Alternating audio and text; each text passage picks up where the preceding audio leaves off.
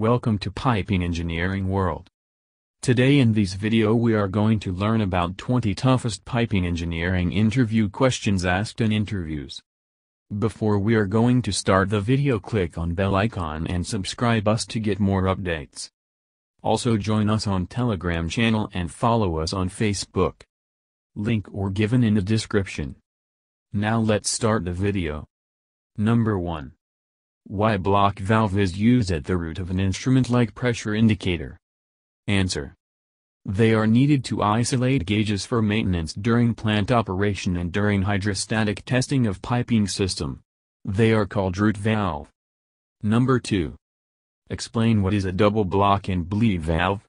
Why we need a bleed valve. When do we use this? Answer. The primary function of a double block and bleed system is for isolation and the secondary function is for intervention. The double block and bleed valve or a DBBV can perform the tasks of 3 separate valves, 2 separate isolations and 1 drain valve, which apart from being hugely space-saving can also save on weight and time due to installation and maintenance practices requiring much less work and the operator being able to locate and operate all 3 valves in one location. Number 3. How control valve block valves should be located? Answer. They should be as close to control valve as possible, considering drain requirement and handwheel clearance. At least one of the block valves should be placed in vertical so that spool can be removed, allowing the control valve to be removed. Number 4. Normally where do we use eccentric reducer and concentric reducer? Answer. Eccentric reducer is used to pump suction to avoid cavitation, to maintain BOP in rack. Concentric reducer is used to pump discharge, vertical pipeline, etc. Number 5. Draw a typical steam trap station layout and explain why the existence of a bypass line around the trap is not a good idea. When the condensate is returning to a condensate header. Answer. No drawing. It is not advisable to have a bypass around a steam trap because the block valve could be left open and defeat the purpose of the trap. Number 6. Why and where drain should be located in control valve assembly? Answer. Drain is used to drain the piping between 2 block valves on 2 sides of control valve before removing control valve for maintenance. It must be located at lowest point of bottom run. 1 drain is used if control valve fails open, and 2 drain used if control valve fails close, as both sides are blocked in this case. For 1 drain, it should be upstream side of control valve. Number 7. Concentric reducer is used in pump suction. Yes or no? Explain. Answer. No. Air pocket may form if concentric reducer is used at pump suction, which results in cavitation and causes damage to pump. To avoid this, eccentric with flat side up, FSU, is used in pump suction. Number 8. What is cavitation? Answer.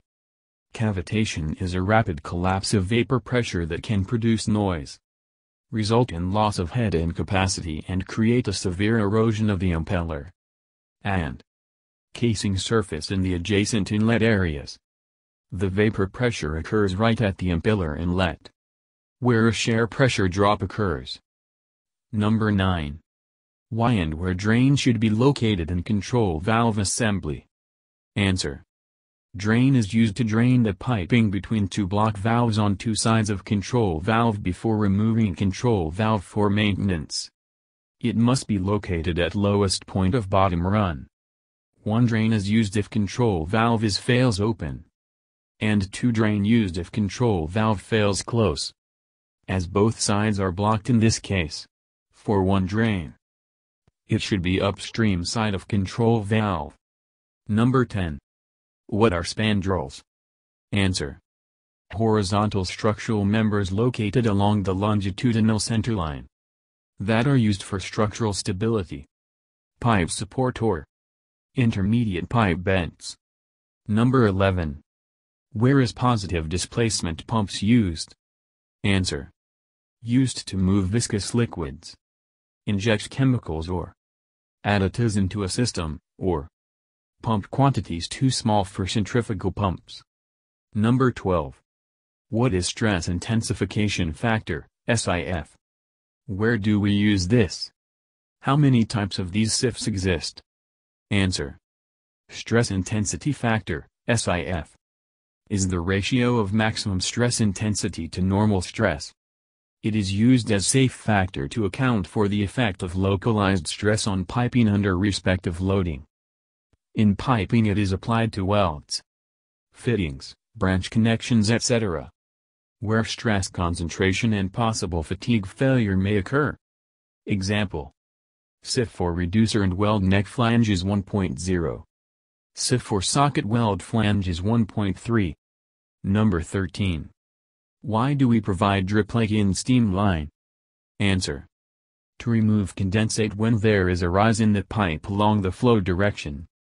If we do not provide the drip leg and streamline, the condensate forms inside the pipe will result in water hammer effect causing damage to the piping system. Number 14. What is mean by PWHT? Why is it needed? Answer. Post-weld heat treatment. This is done to remove residual stress left in the joint which may cause a brittle fracture. Number 15. What are the main differences between ASM B31.1 and ASM B31.3? Answer. The main differences are listed below. Material allowable stresses are different in both codes. Stress increases due to occasional loads are different in each code.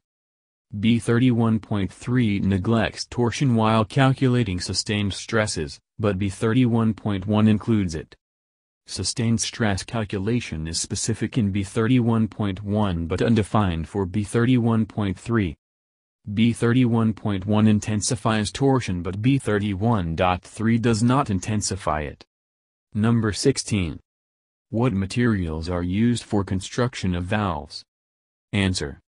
Cast iron, bronze, gunmetal, carbon steel, stainless steel, alloy carbon steel, polypropylene and other plastics.